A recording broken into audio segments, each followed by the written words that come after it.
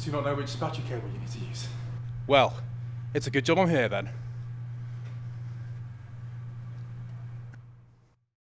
Hello, we are back by popular demand. It's me, George. Welcome to the official GivEnergy battery cable guide. We're going to be talking about battery cables, as you'd expect. I'm here today in our Chemical Lane premises. It's a bit cold, I won't lie to you. Anyway, battery cables can be a little bit confusing. It can seem a lot more confusing than it actually is, which is why I'm here today, so that you need not worry about which cables you need to be plugging in. So without further ado, let's get cracking, shall we? First up, it's the Lug cable. So the Lug cable, this is our OG battery cable. Used to be the one and only, and it was great.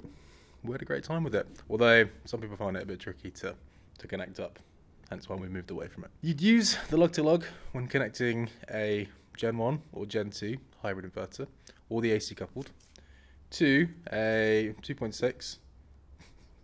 This is a lot longer than I was expecting it to be. 2.6, 5.2 or 8.2 kilowatt hour battery. You could also use it when connecting up a 2.6, 5.2 or 8.2 kilowatt hour battery together in parallel. This comes included with those batteries. I'll say it again. 2.6, 5.2 or 8.2 kilowatt hour batteries. So you don't need to pay any extra for this. They're included in the box. You get them as standard. Moving up, we have the plug to lug cable. Plug to lug is the link between the older generations and the newer generations. So you would use this when connecting up a Gen 3 hybrid inverter to a 2.6, 5.2 or 8.2 kilowatt hour battery. Vice versa, you'd also use it when connecting up a Gen 1 or Gen 2 hybrid inverter or an AC coupled with the newer 9.5 kilowatt hour battery. If you wanted to have a 9.5 with an older generation battery, you'd use this to connect them together. You can have up to 5 batteries in parallel with any one inverter. I don't know if I mentioned that last time, so we'll mention it here. At the time of recording, you don't get this included in any of the boxes that you'll buy, so you'll need to buy this separately, so just bear that in mind. Moving swiftly on. Last but not least, we have the plug to plug cable. You'd use these when connecting up a Gen 3 hybrid inverter to the 9.5 kilowatt hour battery, or just like everything else, if you wanted to parallel up 9.5 kilowatt hour batteries together, you'd use one of these to connect them together. At the moment, the Gen 3 hybrid and the 9.5 are the only products that we use that would use these connections.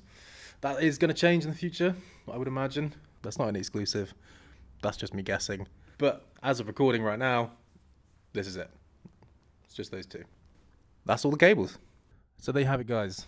3 cables. It's as simple as that. I don't know why people get so confused about it. I do. We changed the name.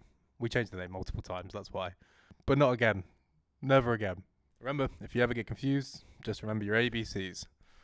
Always refer back to the GivEnergy battery cable guide.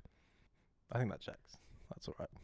If you want to like and subscribe, it would really help me out when it comes to my annual pay review, or just for the love of the brand. But if not, I've been George. You've been you. Thank you very much. We'll see you next time.